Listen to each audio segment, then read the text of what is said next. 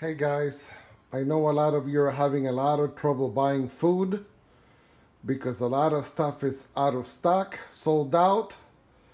I didn't even know what to buy for an emergency. They say you should have 5, 6, 7 days of food.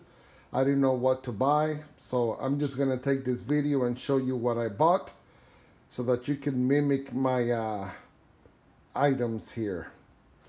Okay, so first of all, you see the peanut butter and jelly, you see the duct tape, you see the pork and beans, you see the mandatory Oreos and Fritos, there's the breads, there's the tostones and Spanish cookies right here.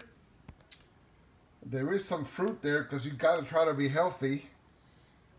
Most important, the cookies, mini chocolate chip cookies, manwich, if you have ground beef. Of course you need to make a sandwich, so there's the turkey and the Swiss cheese. You also have all the fine comfort foods such as Reese's sticks and peanut butter cups. My favorite drink, and then look at this. Oh yeah, that's the best of all. That'll get you out of any emergency. Anyway, I couldn't come up with anything else, so this is what I got.